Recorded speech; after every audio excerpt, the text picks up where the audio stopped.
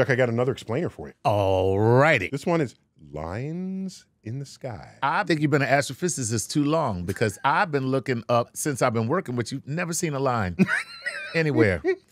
Maybe some chemtrails every once in a while, but never seen a line.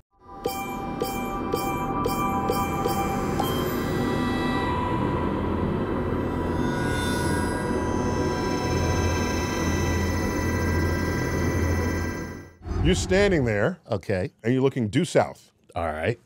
Okay? Okay. You take your hand and draw a line from due south Okay. directly overhead to due north. All right. You do that. Okay? Okay. That line has a name. The meridian. Okay. The meridian. Now, I need you to remember this. The meridian. The meridian. Okay. It's a great hotel, by the way. Okay. All right? Yes. So the meridian. Everyone has a meridian, and it goes directly over their head, connecting due south to due north. Okay. That's one of the lines in the sky.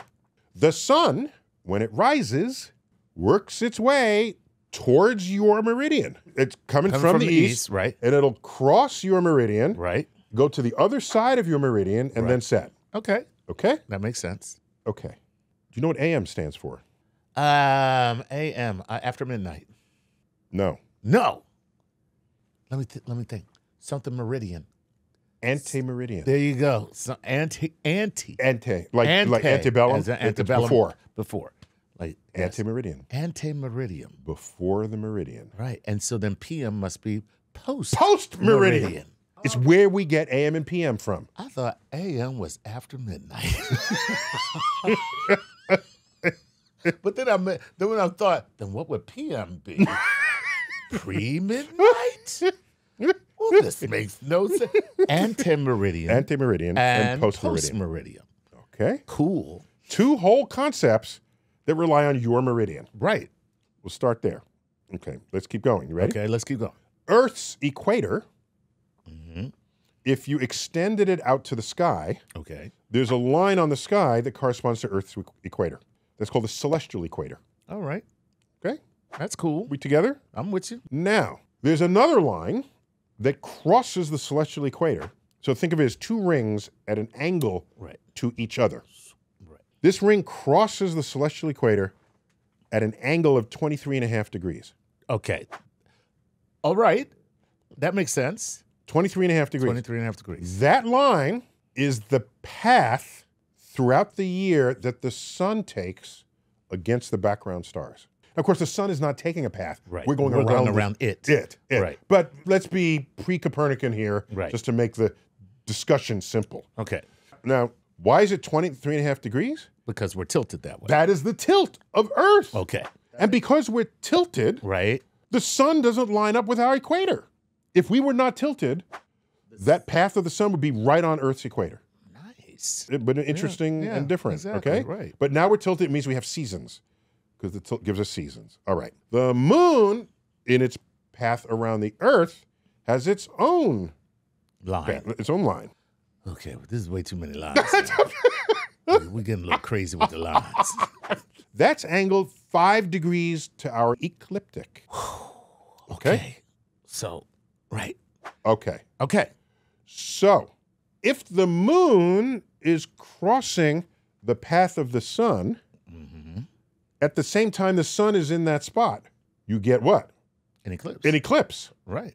So this path the sun takes around the Earth is called the ecliptic, because that's where you would get an eclipse. Nice. Okay. Ecliptic. The ecliptic. Yes. All right. Anytime the moon intersects it, if they're together, eclipse. Bang. All right. We call it the ecliptic. Okay. All right. Now, if you want a way to think about it, a loose way to think about it, how far does the sun go every day along that ecliptic? All right, how many days are in a year?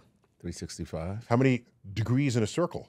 360. Ah! Look at that. The sun goes approximately a degree a day. Right. Is that cool? That is very cool. That's very cool. A degree a day. So in a month, it goes a degree a day. It goes 30 degrees across the sky. Okay. You just add all that up. Okay? So, more lines. I ain't done with you. Wow. It's got more lines than the damn subway. Okay, you ready? Go ahead. Earth's longitude and latitude, All right. you can project that onto the sky and have a grid system on the sky. Right. We have that. and our longitudes become what we call right ascension, and the latitudes become what we call declination. Okay. Okay? And right ascension is measured in hours, and the declination is measured in degrees. So every object in the sky has a coordinate in right ascension and declination. So if you look at a star map, you'll see this grid. Right. That's how we know where anything is. That's how we tell a telescope to find something on the sky. I was going to say, that's when you look up and you find any celestial body in a telescope. In a telescope, they say, it's got coordinates. That say the ascension, right ascension, and declination. And then declination. And that gives you the plot point. It's degrees, minutes, seconds, and it's hours, minutes, seconds, just kind of the way we have here on Earth. Cool. Okay? Okay. Cool. Except we have hours for our right ascension. Here, our longitude is still in degrees, but we could have measured it in hours because it's 24 hours around. We just didn't. Okay. Okay. All right. So now, the North and South Pole have spots on the sky. Okay. You get the North Celestial Pole, the South Celestial Pole. Okay. The North Celestial Pole is near Polaris, the North Star. Okay. It's not actually pointing to Polaris. It's like 2 full moons widths away from it. So it's just kind of near it. And people say, oh, we have a pole star. There's something divine about that for our navigation. And no, it's just sort of near it. Sort of near it. Earth, tilted and spinning on its axis, tugged on by the moon, actually wobbles. Uh-oh. Okay. It wobbles. What happens to all these lines? I'm about to tell you. Oh, my God. Watch. Here you go. You ready? Here we go. Okay. So the North Celestial Pole precesses in a circle on the sky once every 26,000 years. Oh, my God. Okay. Like a black girl's head bob. What's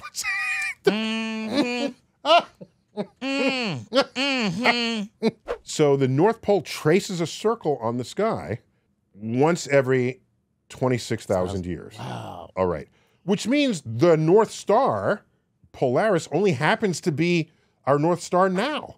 In the days of the Egyptians, 5,000 years ago, it was not pointing to the North Star. Right. I think, I got to check my notes. It was pointing to a Thuban, there's some other star, which was the pole star for the Egyptians. For those guys, right. Okay?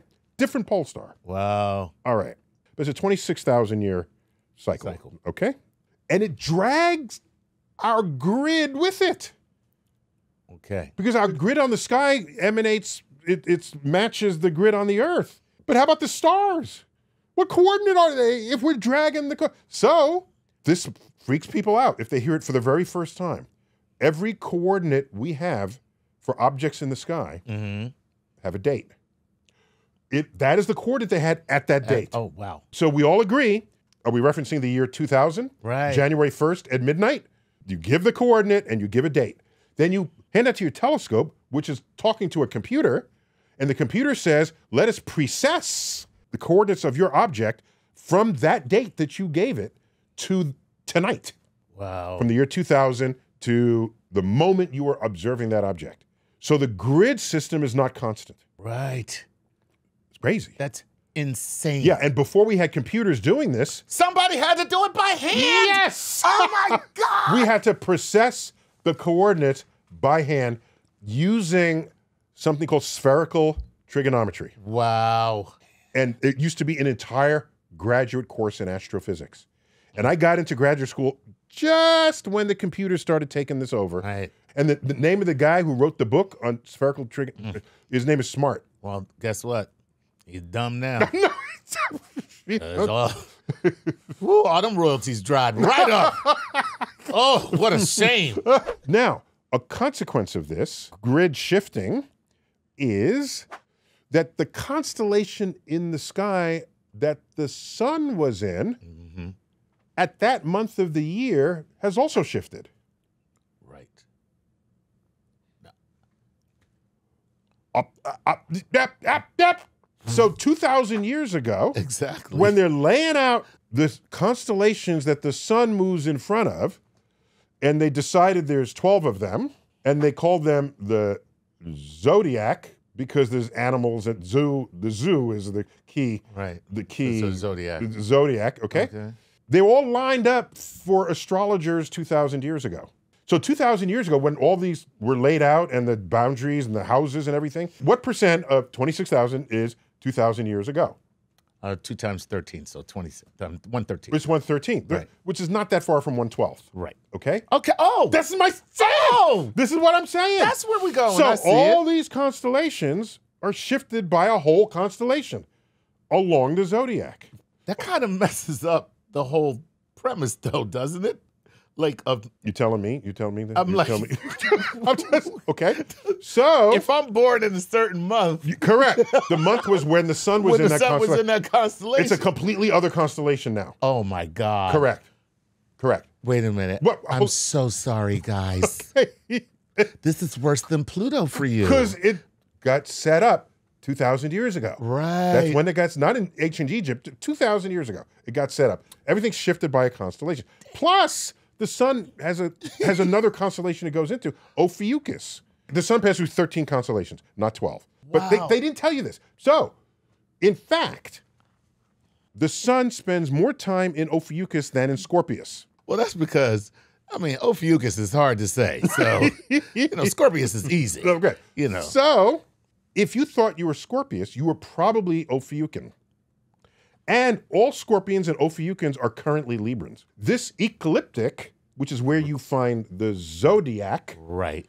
is That is shifted the against line the background stars. That's right. It's shifted against where the sun is on the month of the year. Right.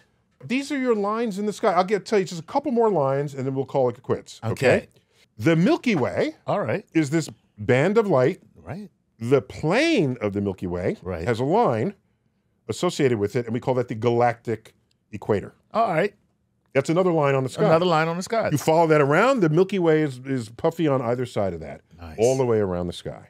Cool. It turns out the center of the Milky Way goes directly overhead when seen from the southern hemisphere, from like 30 degrees south. Right. So we got the meridian. We got the ecliptic. The ecliptic. We got the moon's equator. It doesn't have a fancy word. It's Right. just the moon's Moon's the moon, equator, right. path of the moon. We've We've got got right the- ascension declination lines, and we've got The celestial equator. the celestial equator Right. on top of, and we got the north and, north south and south. celestial, and you have the precessional circle. Wow. So all those are lines on the sky. Well, you did it again. What? I thought this was going to be a bunch of crap. When you start out with lines in the sky, I'm like, where can we go with this? Ugh, this is terrible, but this is great. And by the way, when I was a kid, 4th grade, we went on a walking trip to the neighborhood post office. Right. I noticed on the door, it had what time it opens, okay? And it said it opened at like 8 or 9 a.m., okay? And then it said 12, and then it continued on to the p.m. and gave another set of hours, and the 12 just had an M next to it. When I was a kid, I said, why does it just have an M? Right. That's meridian. Meridian. That's 12 noon, 12 the noon. middle of the day. Wow, that's even a new thing we all just picked up. What time will you want to meet? Why don't we meet at 12 m? Man, what the hell are you talking about? So there you go. That's great. Lines in the sky. Nice job. Okay. There's been another StarTalk explainer on weird, random stuff you never thought you'd ever care about. And maybe still don't. Chuck, thanks for being here. Always a pleasure. All right. Neil deGrasse Tyson, you're a personal astrophysicist reporting from my office The Cosmic Crib. at the American Museum of Natural History. As always, keep looking up.